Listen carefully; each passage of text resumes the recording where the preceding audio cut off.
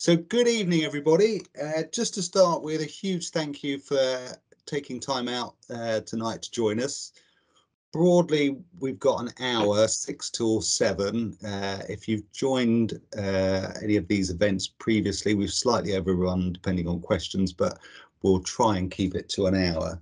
This is our Hillingdon Hospital Roadshow, so we're very much focusing on the new Hillingdon Hospital. In our latest round, this is the third of these roadshows. So if you joined us before, hopefully we'll be sort of showing you all the progress we've been making. If this is the first time you've joined us, we'll try and go through at a sort of relatively overview level, so you're just clear about where we're at. What we're planning to do is spend approximately half an hour on giving a presentation, and then about half an hour for questions and answers. And then tonight there'll be 1, 2, 3, 4 of us as I count the faces. So we've got Neil, who you heard at the beginning. He's one of our communication leads on the new Hillingdon Hospital redevelopment. Tahir Ahmed, who is our estates lead, see waving.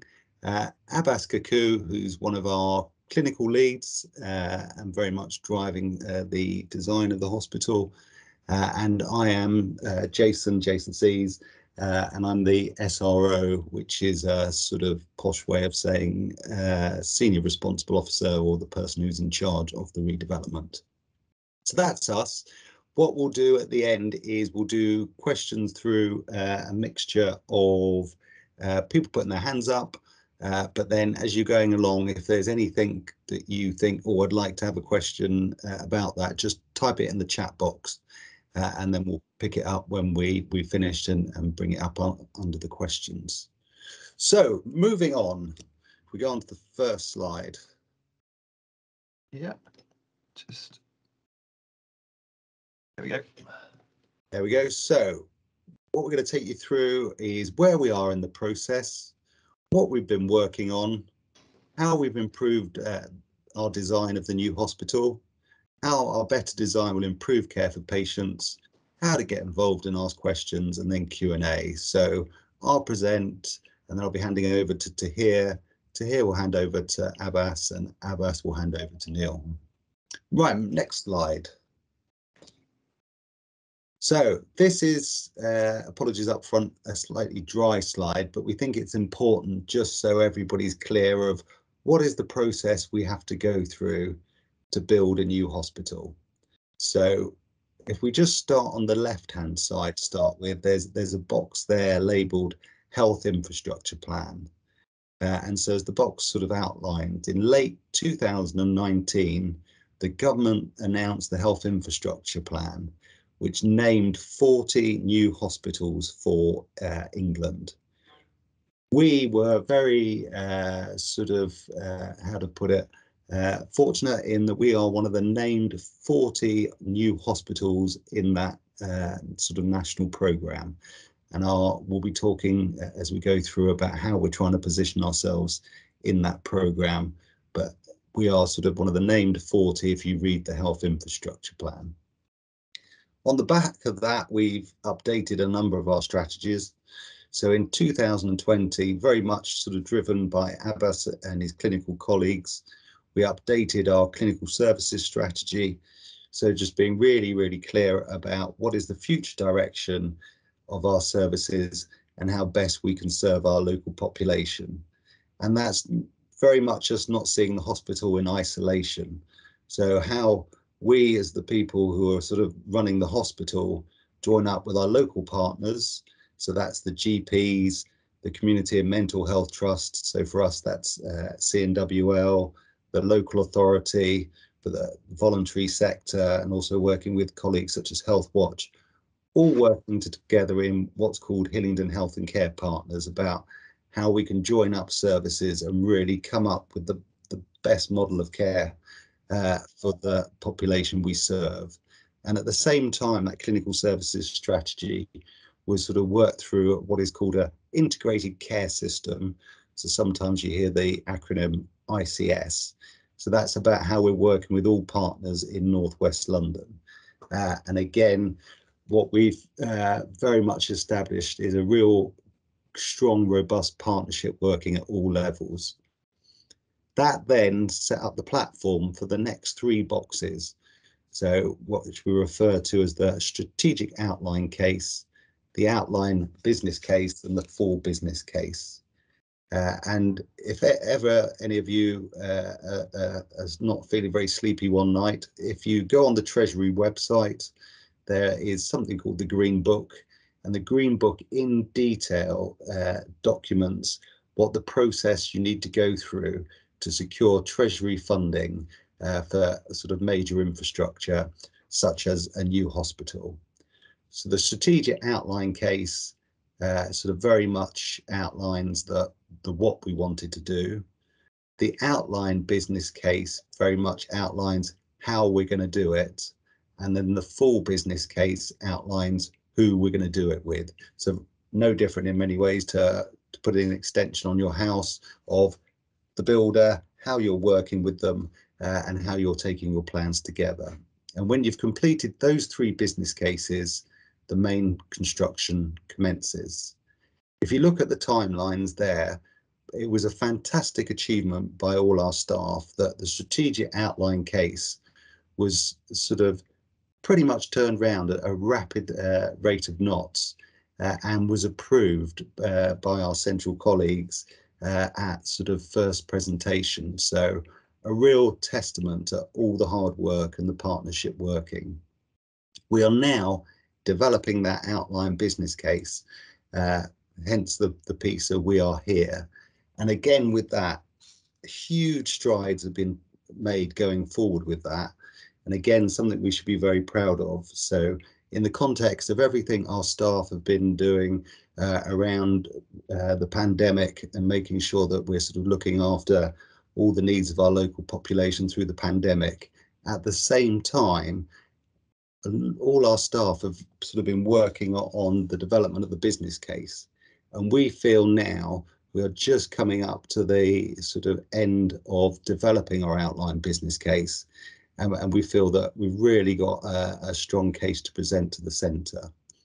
When we've completed the outline business case and have that approved, we'll move on to the full business case and then do the main construction. So if we move on. So as outlined there, strategic outline case approved. The next bit there is a bit techy, but there's something as you're developing a hospital, again, what you have to do is develop your drawings at different levels. So to start with, you have something called the 1 to 500 plans, which is a high level view of how the hospital will look. And that's very much just testing how the clinical adjacencies work. So which departments will be next, how floors interact with each other, and making sure that we sort of have a really strong sort of clinical layout for our operational model for the new hospital. We've gone through that process and now we're just in the process of finalising our 1 to 200. So again, by definition, much more granular detail about how the departments will be laid out, their sizing, and how everything will work. At the same time with that, there is a huge amount of work going on in a number of areas. One of them is around our planning application. So again, for everybody who, when you sort of drive past the current Hillingdon Hospital, it's quite a big building. The new Hillingdon Hospital to here will show you sort of what it's going to look like.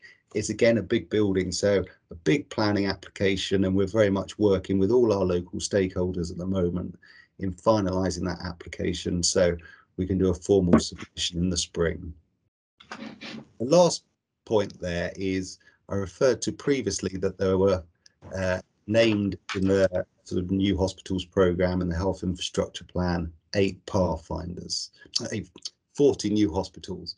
With that though, 8 have sort of been referred to as the pathfinders, where we're very much working with central agency called the New Hospitals Programme in really being at the vanguard and taking forward our plans for the new hospital. So it's again a really exciting time to be part of the Hillingdon scheme.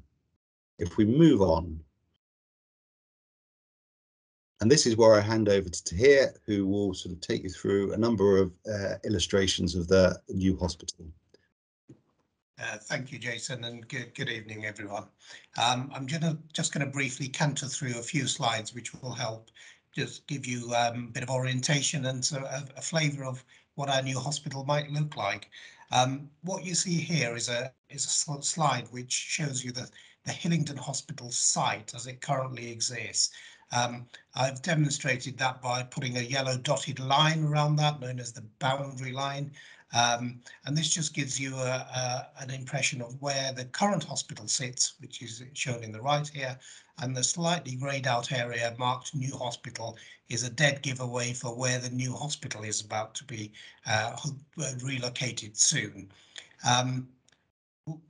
What you may have also noticed if you have had the opportunity to visit Hillingdon hospitals lately is that we've actually been doing quite a lot of work around our decanting enabling strategy, and the work has already started in freeing up that part of our site which contains some of our more older buildings.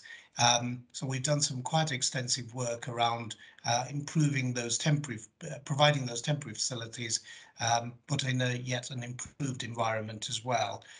We still have a little bit more to do, but we have a plan in place to take that forward, which ultimately will involve delivering a cleared site as marked here in grey.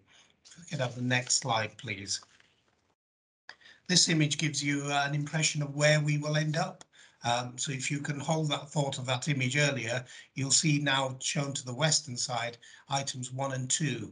1 being the main hospital, located there on the west of the side, and to the north of that is a new multi-storey car park known as the new mobility hub. And the reason we say that is contained within here will not only be the car parking for staff, visitors and patients, but will also include EV charging, that's electric vehicle charging, a cycle parking, an area for patient discharge and also patient transport. And not very evident here, and I'll pick it up in a later slide, you also see that there's a link between the hospital car park and the main hospital itself, so you have a very safe transition between the two buildings. What's also pretty obvious here is that there's a lot of green space. Our plan as part of our design is to introduce some very generous green spaces to give you an idea of perspective. The green triangle in the centre there, marked number 3, that's about the size of Trafalgar Square. So we really are emphasising the well-being agenda of bringing outdoor space really part of the new hospital as design. There will be some additional car parking to the south of that. And then further still, we're looking to enhance the wetland areas, again, for the benefit of not just the hospital users, but the community as well.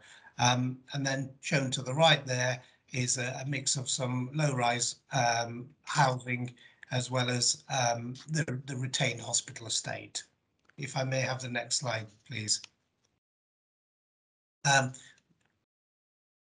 Thank you. Just very quickly on that, just to emphasize the point, this is a very early architect's impression of looking back from that triangle, the green space that I mentioned, to give you an idea of the openness of how the new hospital will be visualized going forward as well. Thank you. If I could have the next slide. So as we said, what Jason has said also is that we've been quite busy over the summer of 21, and we, in terms of developing the Hillingdon Hospital project, have been through some significant design development in order to achieve this outstanding facility. We've done a number of things. We've reflected on the feedback from our patients and public. Today, again, things like this roadshow will help us to take on board yet further comments and aspirations of what you'd like to see in your hospital. We've also taken on board clinical and operational requirements and making sure that they are met within the hospital, as well as had quite extensive work through a planning performance agreement with the local authority. So we again are aiming to meet and ensure that all their inquiries are fully met as well. And of course, Jason mentioned the new hospital programs team. They are extensively involved in this and have provided some significant input and guidance. We are therefore ensuring that our new hospital meets those requirements. And that is all, of course, wrapped up within a clearly defined cost envelope as well. If I could just go to the next slide, please. So this is one of a few architects' impressions of what the hospital could look like. This is an image taken from Royal Lane. That's the sort of west side of the site. What this also helps demonstrate is that we're building a hospital in a rather standardized way, an approach to construction, which helps hospitals be built at pace. What we're also doing as a part of that is, could somebody go on mute, please? Sorry. Thank you. So I've just done it. Thank you, Neil. What we've also doing is we've embraced an agenda called MMC, Modern Methods of Construction. Just to give you an overview of what that is, the majority of this hospital is planned to be manufactured off-site. Now, that seems quite bizarre for a hospital, but actually what it does is provide a good quality product that is developed in a controlled environment and then can be brought to site and simply bolted together, a bit like a large Meccano set. And that has significant benefits for the construction program timeline, for instance. It allows a hospital to be built at pace, but also keeps down the disruption that it causes to the neighbouring properties that are surrounding the hospital. What we've also done through that standardised approach is allowed the hospital to be more adaptable, more flexible, so that if it does need to change to meet the future needs of healthcare, then that can easily be done within this very standardised approach. We refer to that as a flexible chassis for the hospital. Thank you. If I could move forward. At the moment, Hillingdon Hospital is accessible from Peel Heath Road, which is the main road to the north of the site. This is an architect's impression of how we've provided better permeability and access from other streets and roads surrounding Hillingdon Hospital. Now, this is looking from Royal Lane. So you can access between, the image on the left is the new multi-storey car park with the hospital to the right, and you can see that bridge link as well.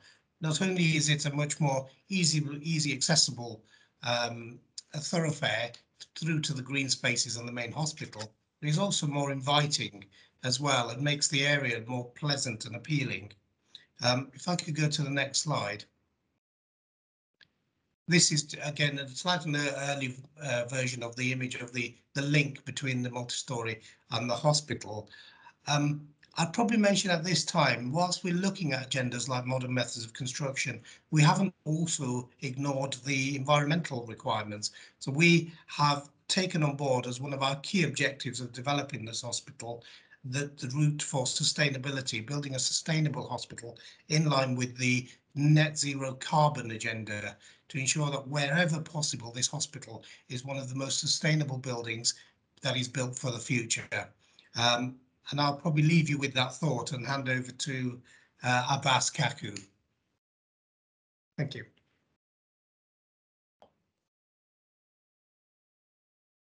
Tahir, thanks ever so much. I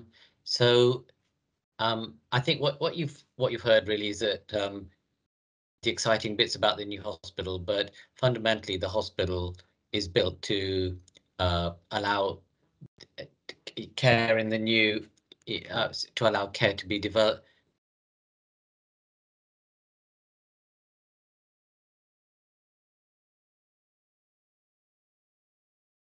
Is anyone else Well, not what hearing? are the models of care? Sorry, Abbas, do you want to just start that again? Because I think your internet connection just cut out for a fraction of about 20 seconds. So I think you were just saying it's all about patient care and facilitating that. If you start from there, would that be all right? No worries. Yeah, so let me start again. Sorry. I think Tahir's talked about what the hospital is going to look like and some of the principles, but fundamentally the hospital is designed to provide the care that will suit the population going forward for the next 20 to 30 years. The design is very much based on those principles of care and going forward. So some of the areas that are in the new hospital is that there's going to be a much more closely co-located midwife led maternity unit. So women will have the choice. Should they wish to go down a midwifery-led pathway, they will be able to do so.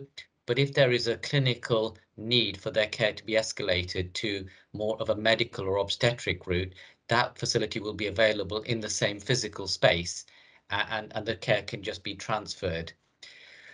We know that urgent and emergency care is one of the core functions, probably the main core function of the hospital, really, and it's mandatory that that is located on the ground floor. And those of you that have been to Hillingdon Hospital know that the urgent emergency care is really fragmented in different locations throughout the hospital. And that's been really because we've had to add bits on as care has developed and models of care have developed, and it's really rather inefficient.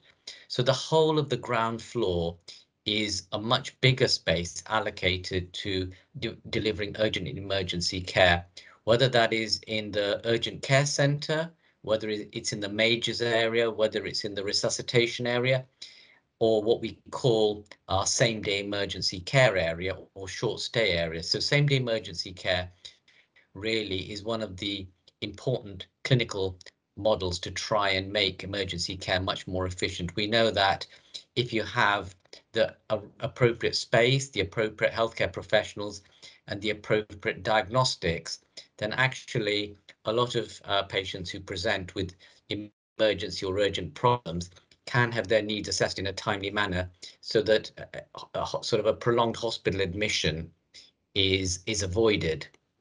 And so fundamental to the principle is the co-location of all of those different areas, and that includes the frailty area for our elderly population. But it also, at the heart of that, is an integrated diagnostic area. So we know, again, going forward, that patients are going to require more X-rays, more ultrasound, more CT scans, and that's going to be at the heart of the emergency care, so patients can have those done in a much more timely fashion to allow decision making to happen.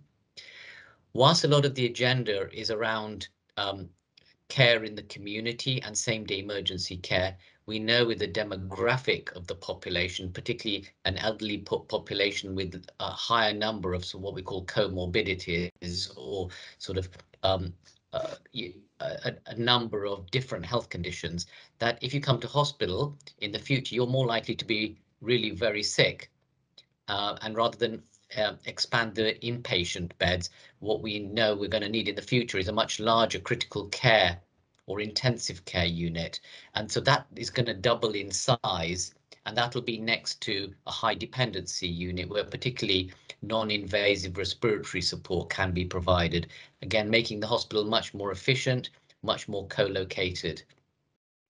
There are, as well as privacy and dignity, having a larger percentage of single rooms, and that's in the emergency care or in the inpatient areas or maternity or pediatrics, means that you have also the flexibility of much better managing infection control.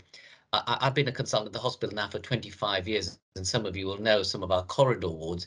And when you have a norovirus outbreak in one patient on one of those corridor wards, you have to close the whole ward. And that is not great for using your resources effectively. It's certainly not great for that ward area. But having a much better pandemic planning and flows through the hospital and a larger number of single rooms, we will be able to achieve much better infection control, but also not close off whole wards when there is an infection control problem. The other area that's one of the heartbeats of the hospital is, of course, elective care, which includes outpatients. And at the moment, outpatients is a rather inefficient area in the sense of that it's not got a good number of treatment rooms. So if you require a procedure as part of your outpatient experience, you're more likely to be given a separate date to come in as a day case. We're going to have a larger number of treatment rooms. So if you do need things like a cystoscopy, that can actually be done, or a dermatology procedure, that can be done as part of the same visit, because we're going to have that in the new space. The other area of outpatients that's going to be really strengthened is the whole digital capacity of it. That allows virtual consultations to happen, and it also means that as we as we allow the new hospital to make best use of electronic patient records, means that, you know, all the relevant information will be there at the sort of on a digital interface, and it makes it much more efficient to provide that holistic care. And in terms of also in terms of outpatients, finally, again, we know that for outpatient procedures, you're far more likely to need diagnostic workup. So there's going to be an increased number of MRI scanners, an increased number of CT scanners, an increased number of ultrasounds. And I think the number of CT scanners goes from 2 to 5, and the number of MRI scanners goes from 1 plus or minus a mobile one that we currently have, up to 3 MRI scanners. So as well as being able to provide for emergency care, there'll be much better provision for diagnostics to support the elective care. And that's really great. And the clinicians are really excited about all of that, because that's the need that they see, and they're reflecting what the needs of the patients are. Next slide, please. Yeah. We're going to be using the outpatient area more efficiently as well. These are expensive spaces, and we need to maximize their use. So we're actually going to open them earlier in the morning and close them slightly later in the evening in weekdays. There is still an ongoing discussion about weekend clinics. Where those run currently, they will continue to do so.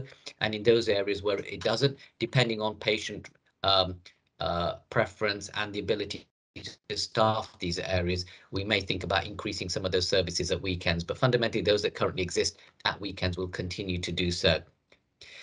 Because of Tahir sort of talked about building regulations, and also the whole, you know, being able to provide space in a much more comfortable environment, is that actually the new hospital will have about 40% more floor space compared with the current hospital. So that's an increase from about 55,000 to 75,000 square meters in the new hospital.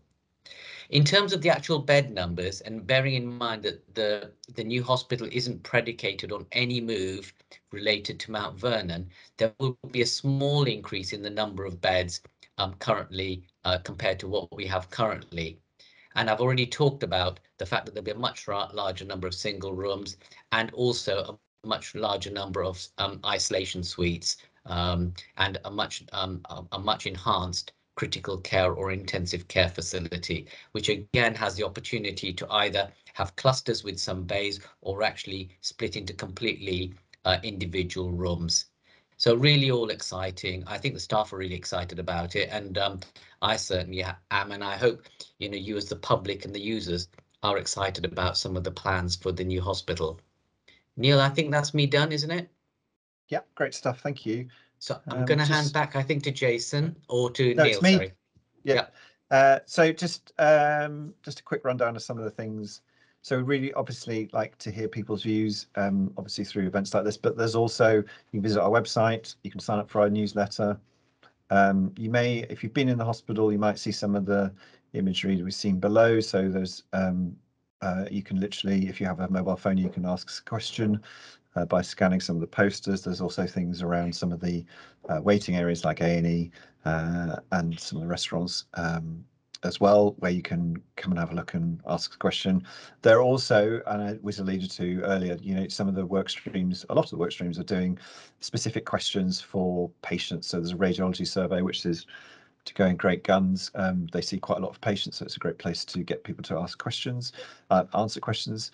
So please do get involved. And I appreciate that this is quite a lot of sort of digitally related stuff. So we will be going, just to reassure you, we will be going, we will be sort of taking these roadshows to be a real roadshow, to come and see people in person. We'll have dates of those hopefully next week. We've already got some quotes in. We just need to firm those dates up. So hopefully that should, yes, it's a mix of things, lots of ways to get involved, and please do. If I think that's me. If I just hand over to Jason to man the Q&A, and I will take this presentation down and we can get started. Thank you, Neil, Tahir and Abbas. So that was a quick whistle stop through. What we'll do is either if you put up your hands on the Teams thing, and thankfully now Teams numbers people, so we can take people in order. And then Neil, if you didn't mind just watching the chat box, if anybody puts a question in the chat box, thank you. So straight in at number 1 is Armel. Oh, apologies, Armel, we can't hear you. Okay, hi, good evening, everybody. As I attended the last one, I will leave everybody to speak, but there were 3 things. The newsletter, when I actually emailed Vikas, he said, what newsletter? So I had to send him a photograph of the one I had received. Number 2, when is it possible to have the slides after the meeting or tomorrow? I've taken some, but not all of them. And to Neil, who's mentioned that he was going to come to, yeah, that's right, Neil, that's you, to come to Harmondsworth. You actually need to go to Harlington as well, because we've got 5 villages and some villages don't seem to be, you know, they seem to be behind. So if we can have a chat offline, please. Yep. Thank you. That's me. Thank you, Armel. So I've seen the correspondence, and hopefully the newsletter will get sorted out. Anybody who wants the slides, we will be circulating. And then as we sort of come out of sort of more of the COVID restrictions, we will be attending a number of sort of local venues to hopefully have more personal chat in person and to sort of take things through. Won't it be nice, not on a computer screen? So I'm looking forward to coming out to a number of venues shortly. Armel, you've got your camera covered up now. Hopefully that's... I know. I don't know why. Sorry, technology and me. Just check you're all right. Okay. I'm trying my best. Okay. Jerry, you're now number 1. Can you hear us all right? Yeah. Hi. Hello, everyone. Thanks for that. That was very interesting. I live very close to the hospital, and so I walk to the hospital. So it'll be quite nice to walk to a new site and see lots of green space. So thank you for that. That's really nice. The question I have is, I just wondered if there's going to be a seamless transition from provision of services from the old site to the new site, or will there be a time when there will be no services? So I'll let Tahir and Abbas come in. If I answer you in a binary way, hopefully just to start with, it will be seamless. So yes, so we will be, you sort of, when you open a new hospital, you keep the current infrastructure working for as long as possible. And then in terms of the handover of a new building, you get it all sort of across from the builders, you test it, clinicians almost sort of have time to work in it without patients to familiarize themselves, and then you almost hopefully on a relatively quiet day you start moving across in terms of the transition. But Tahir smiling, he'll be saying I've got that horribly wrong, but that's how I normally do it. I'm very impressed, Jason. I think you might have the Blue Peter badge for that one. Actually, what Jason is referring to is we have a commissioning strategy, and absolutely we don't just wait till the end date to move our services. They are already part of that commissioning. They're familiar with the facilities. They're engaged with the equipment as it's going in, so they're fully on board throughout that processes. And you know, we don't just simply down services. We have a very clear plan for how services transition across. We've done that already with the decamp plan, and it's worked tremendously well. Where you'll see some of the ward facilities that have gone up there, and they're a welcome facility. The new hospital will be even much more appreciated, I would have thought. Okay, I asked the question only because blood tests stopped being able to be available at the hospital a while ago, and I just wondered if that was because of the building process, and so that was a strange thing to happen. Yeah, that was more of a sort of piece about how people commission services and where services are provided from. So, and I think there was sort of more a decision when people were looking at that for some of the blood tests to be provided in some of the primary care facilities. I think was the piece around that. But Jerry, if we'd love to hear your views on as a local resident about how the landscaping is working, how you're sort of seeing some of the plans, because what we absolutely want to make sure is, as we're sort of finalising the planning application of, I mean, in context, it could be said that the current hospital doesn't look that nice, but what we want to make sure is we think we're coming together with a really, really good design. But in terms of that landscaping and ensuring all the local residents feel really proud of our planning application, it would be great to sort of hear from people. Yeah, I mean, having a pleasant surrounding is good. I personally would feel more confident if the site provided better and more services. So I would be happier with less green space and more services provided on the site personally, because there's plenty of parks around. I wouldn't expect it to be a park. It's a hospital site as opposed to a park. So I welcome having any green space anywhere in the borough, but not at the expense of hospital services, I guess, is my main point as a local resident. Thank you. Thank you for answering my questions. Thank you. So, Ingrid, you're number one now. Oh, I'm number one. It sounds as if I've been on the phone to British Gas. You're number two in the queue. You're number one. Oh, doctor. Well, it's nice to see you all well and working very hard. The project is... I'm holding my breath because I get excited. I've been watching it grow, and there are so many things that are going to be advantageous. I just want to go down to a little bit to the nitty-gritty. You say you're putting a planning application in. How does this new budget work that they've written to everybody and saying they're asking to reduce their budgets what they were originally allocated? From what I understand, that was number one. And also, have we put the business case in yet? Or does that come in with the planning application? I don't know which way round it goes. You would know that, be able to answer. They're the three main things. And will I be here to help cut the blue ribbon? Because I've been working at this for years, and time is ticking for me. I'm getting older, and I just wondered, how long will it take, more or less, if we get, let's say we're going to be very positive, we're going to get everything we want. Right, we've got everything that we want. When do we start building, and when will it be finished?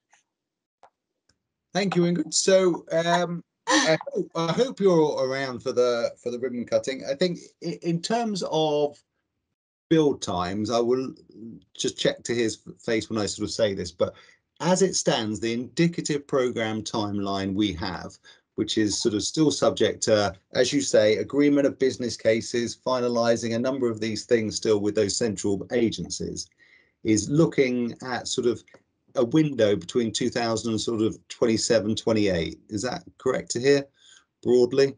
Yeah, that is correct. And just to give Ingrid some further reassurance, that the fact that we're building using these modern methods of construction, we're practically halving the time that we're building this hospital at. So we really are getting those contractors geared up and getting the bulldozer started. So we want to do this at pace, and our plan is to try and not do the conventional build, but do something that really rapidly gets this building up.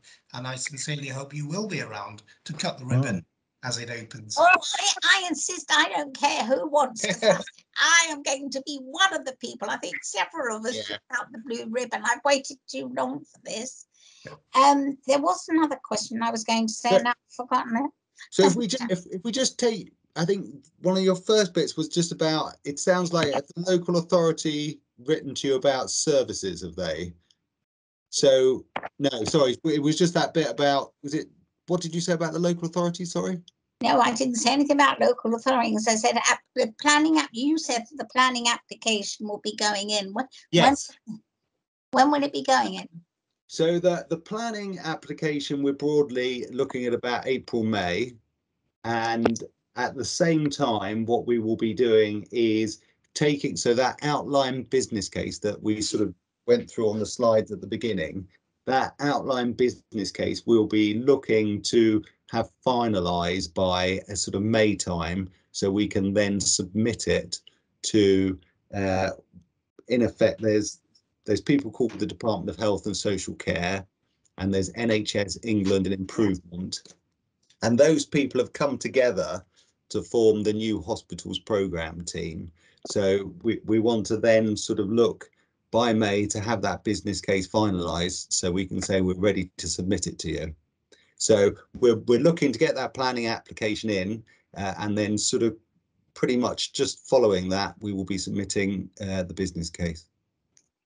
And what about the budget? Is the budget going to have an effect on us that they're asking us to reduce? I mean, what a silly time. They're telling us the cost of living is going up. Every day it's gone up, and they think that you're going to build a hospital at half the cost what they are really originally allowed about 2 or 3 years ago. So you're quite right of there is a piece that, so if you look at the previous generation of hospitals that were built in England, they were funded by something called private finance initiative, so sometimes called PFIs. And that in effect was almost like a mortgage. You had some builders and a consortium of sort of banks behind them, and they built the hospital, but then over a number of years you then paid it back. And a bit like probably like a mortgage as well, you paid more than you borrowed. This generation of hospitals will be funded by something called public dividend capital, so PDC, and that in effect is money from the Treasury. So what we have to really clearly demonstrate in that outline business case of how what we're proposing in terms of the new Hillingdon Hospital provides fantastic value for money for the taxpayer.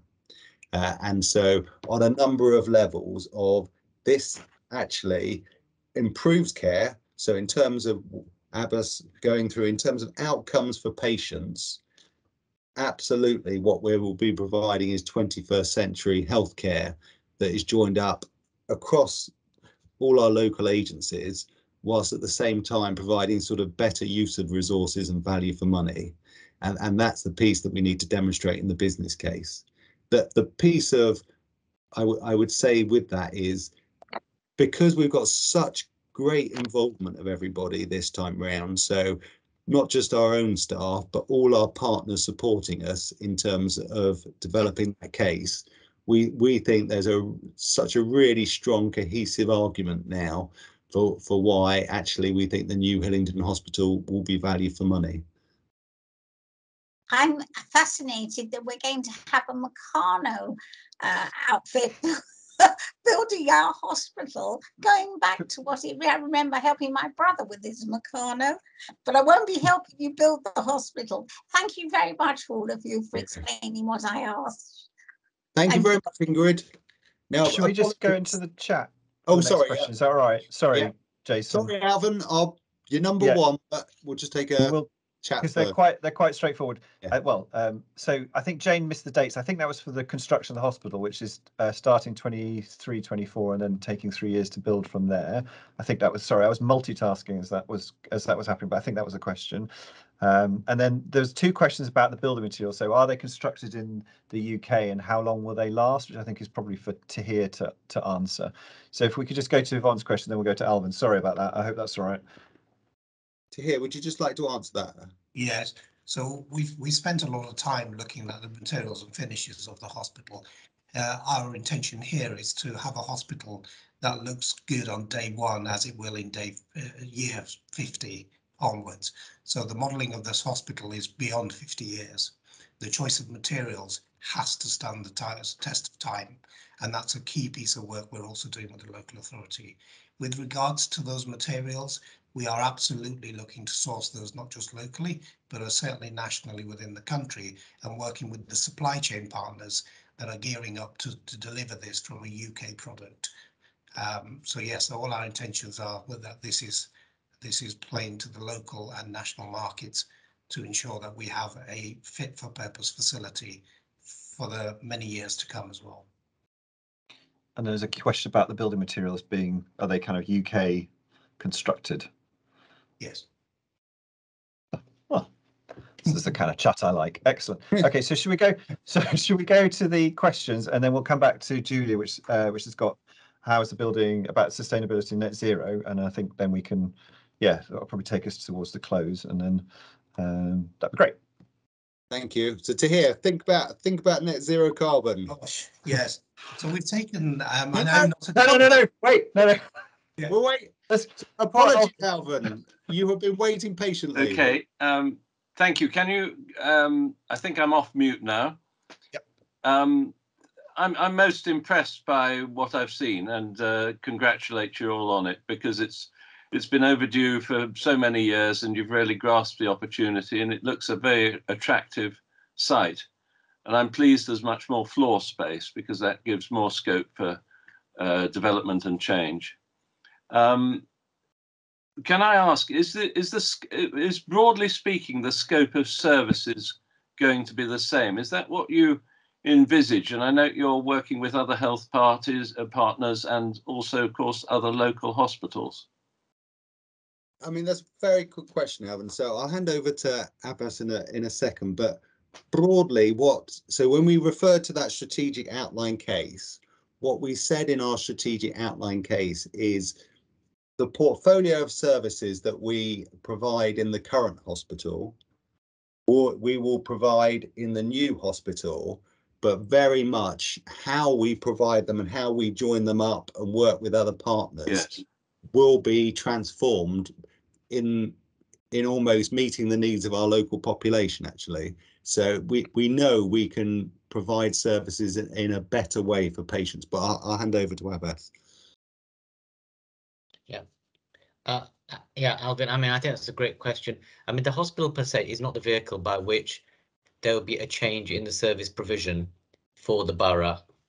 And there's certainly no impact on Mount Vernon. In fact, you know, I think the hospital is seeking to see how Mount Vernon can be better utilised in the future. But fundamentally, the core business that Hillingdon undertakes needs to be provided in a much more efficient and joined up way, you know, particularly with our community partners, and also with, you know, our networks with other hospitals, particularly for specialised care for things like cancer and stroke. So those, you know, those will carry on happening. I think it's the other reason it's a great question is that the provision of healthcare is always changing. So the hospital, as it between now and when it's built, will need to take you know, account of those things that we know are going to change or have changed in the interim. So, for example, whatever happens with Mount Vernon Cancer Centre, if that, you know, if that changes, then we have to think about hospitals already. The new hospital's already thinking about how we may have an ambulatory facility so that some of the patients from Mount Vernon can come back nearer to actually have that care provided in the new hospital, if that's the right thing to do. And we know that there are, for example, some changes with the Western Eye Hospital potentially that may impact. So although there is a kind of a schedule of accommodation and a schedule of services, by working with our partners, and as Jason has said, we've got all of those partners on board, we will work with them to make sure that the new hospital, when it starts to be built, as best as it can, takes account of those changes that will occur, so that the new hospital can be receptive to them. You know, and that's that sort of connection and joined up that we need to do. But coming back to your first point, is fundamentally the hospital is not a vehicle for transferring services out of the local area. It's about better care for those services that we currently provide. And we're really clear about that, and our partners are really clear about that. Well, that's very good. I think it would be worrying if you were decreasing your scope of services, because there's a huge population around in the borough, and having a new hospital gives the opportunity to cover that. And I'm pleased that Mount Vernon is clearly part of the plans, because the treatment centre there has been a great success.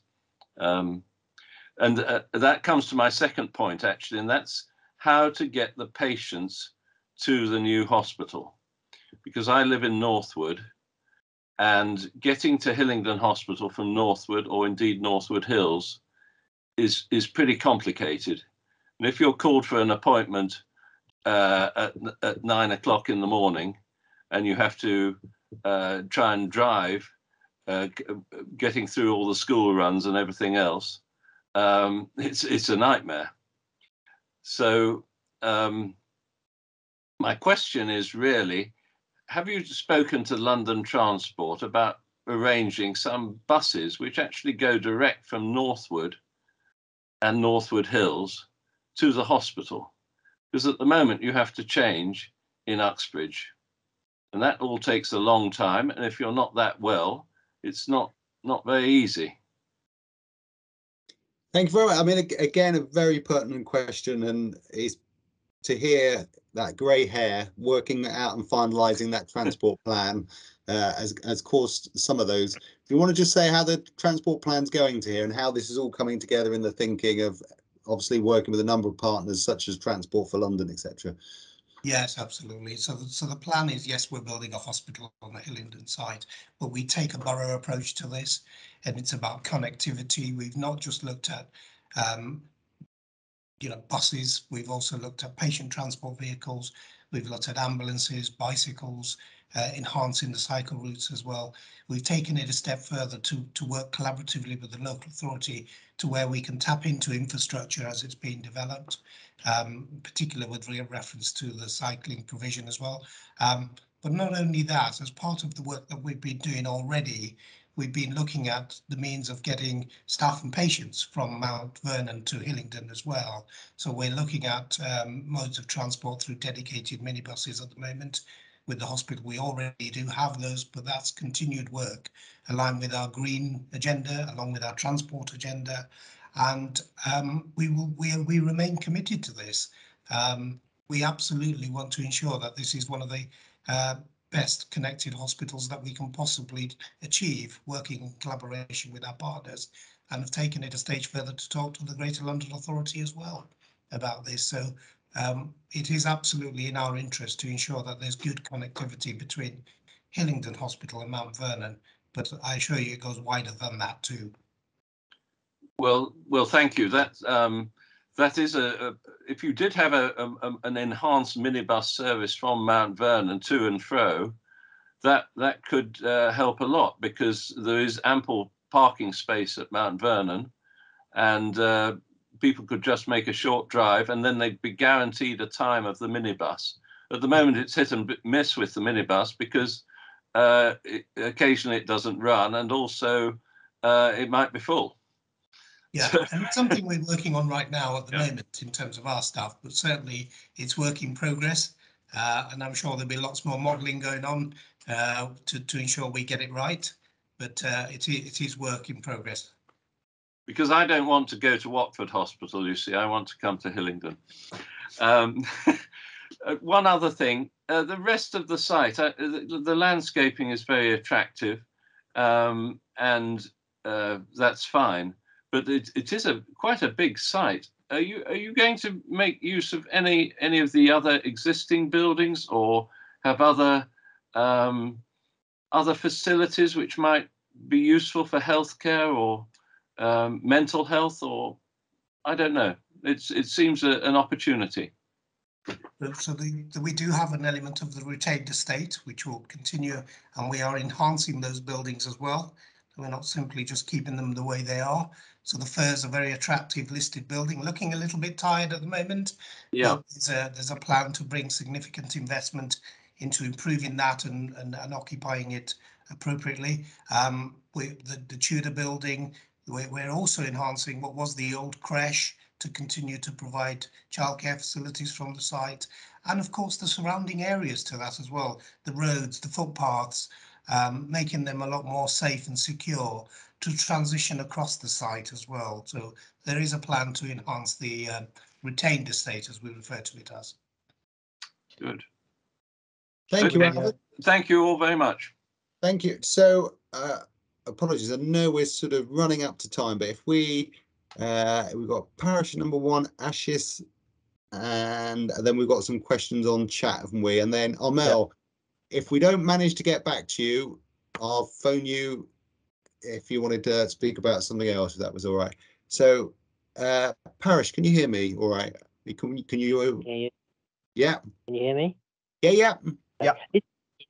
Is Hillingdon Hospital a national kind of hospital where if there's a major incident, this is one of those hospitals that people will be taken to, like, you know, Heathrow being down the road? Does that make sense? Yeah, they are. Yeah. I mean, I'll let Abba's come in a second. So there is something called sort of major trauma centres, and so for London there are major trauma centres. Hillingdon Hospital is not a major trauma centre like a Royal London or a St George's or a St Mary's, but obviously due to our close location to Heathrow, very much is part of their plans in terms of emergency contingency and emergency preparedness, which has been incorporated into our designs. But Abbas, is there anything you'd like to add on that? No, I mean, I think that's another great question. So again, the new hospital will not be a major trauma centre. That will still be St Mary's. So there won't be things like a helipad or anything. But what I would say, and I totally agree with you, is that at times, you know, if there is you know, a plane load of individuals where there might be an infection control issue, our current facilities are really not appropriate in the emergency department. So we are mindful of designing it so that we can deal with those emergencies. You'll appreciate that they're few and far between, so we still can't. It has to be designed with the core function in mind. But there, for example, will be a much better decontamination suite. So for any sort of major chemical incidents, that'll be much better than at the moment. And our major incident planning officer, Steve Jupp, and our infection control leads, who's our director of nursing, and Stella Barnes, who's one of our infection control microbiologists, have really been inputting, particularly into emergency care, exactly for those sorts of eventualities. So it'll be a much safer place to come should that need arise, which is great for me. But there'll be no major change in the status of the hospital in terms of suddenly being designated as the infection control centre for Northwest London or for the major trauma centre. Those will continue to be where they are currently. I hope that answers your question, but a great question. Thank you. But one more question. Are we going to have any slides? Apologies. Is it all right if you contact us, if you've got other questions, if you contact us, we'll contact you separately following. I'm just conscious we've got a 7 o'clock, and if it was okay, just want to take Ash's last question and one from the chat. But if you contact us, we'll get back to you. Is that okay? Thank you. Thank you. Ashish. Hello, sorry. Can you hear me? Yeah, it sounds like you're having a fun evening. Oh no, I had a long day. I was working since 7, and actually, it's just flagged up that I need to attend this. Really pleased to hear about all the plan actually, and I've been talking about this. Usually when I meet even our like MP John McDonald in the train, we used to talk about like sometimes we feel like carrying a bucket, you know, seeing the leak ceiling while it's raining heavily, and this is one of the things that's coming across really positively, that the new hospital definitely, we are one of the 40 sites. Anyway, just going to my question, I got like a quick one. First one is like, do you know like about the budget? Like, is it kind of pre-approved, like this is the money that you need to go and spend, or this is something you're making a business case like I need an X amount of money to go and spend, and where you are talking about value for money and, you know, the positive care. Of course, building a hospital is definitely a value for money, given that how the Hillingdon Hospital has been. You know, the borough has been growing significantly with the Crossrail, with the Heathrow expanding, and you know the kind of population, and on top of that, like the population size is quite diversified. It's not like you treating one particular group. Like if you look across Hillingdon, you'll find different, you know, people from different backgrounds, and they need a different kind of, you know, the treatment and care.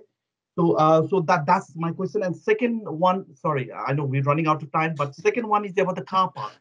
I have like many friends and family. They work in Hillingdon Hospital, and they really care about the hospital. And one of the thing is the facilities. You know, like for example, a new mom with a little one can't get a car park purely because we don't have a space. And I've seen myself like taking an hour journey, which could have been done in 10 minutes by the car. You know, the facilities, because when we're trying to build something big, we need to talk about the resources and facilities for the people who really delivers. It's not about just having a high-rise building, but the people who works there, who is committed, and who gets the, you know, the proper consultation around what sort of facility they get. So the question here is like, have you consulted with them, and are they in the picture of your overall plan? Not just the high-rise building, but the overall the resources that the staff will stay, they will be retained, and will have a good quality of staff and providing good care for the whole population. I hope my question makes sense. No, it's good. Thank you. Two very good questions. I'll let Tahir take car parking in a second, because that is his specialist subject. You'll see him on, I don't know, The Chase, a number of TV shows now where car parking he can answer on. In terms of your first question on the budget, that is a process that gets finalised as part of the outline business case process. So as we finalise that outline business case, and where we referred to earlier the new hospital programme, that's very much about how we come to a consensus in partnership position about what is that overall capital cost for the new hospital. Now, to hear car parking. It just wouldn't be right if I didn't get a question on car parking, would it? So a very good question. Thank you very much. It's been right at the forefront of what we're trying to do here.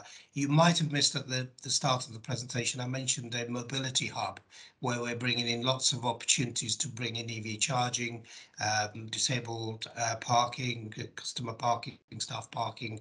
I'm going to try and answer a few in the chat as I'm mentioning this. So we will would you mind? That'd be great. Thanks. Car parking for both staff and visitors. The numbers will not be any less than what we've got, but the good news is we're going to have a fully digitally enabled car parking system supported by a really fantastic management system. So we won't have queuing because we're changing the accesses to the car park. Rather than single lane, we're having double in and out, barrierless entry, so you're not queuing there. You can book your spaces in advance. When you get to the car park space, you will be able to find your space through direction to where the empty spaces are, rather than circle around a car park as we do at the moment, trying to fight for the next available slot. So lots of initiative, even for those people coming with the new electrical charging vehicles. You can book them in advance, take your slot to make sure you've got not only the space but somewhere to charge up your vehicle as well. In addition to that, of course, we're working outside of the car park, and the transport strategy is really important. So some of the issues around queuing and circulation, we're working with Transport for London, the impact on buses, to enhance and give better access to our facilities through public transport, but also how they can assist us in terms of the pressures on car parking as well.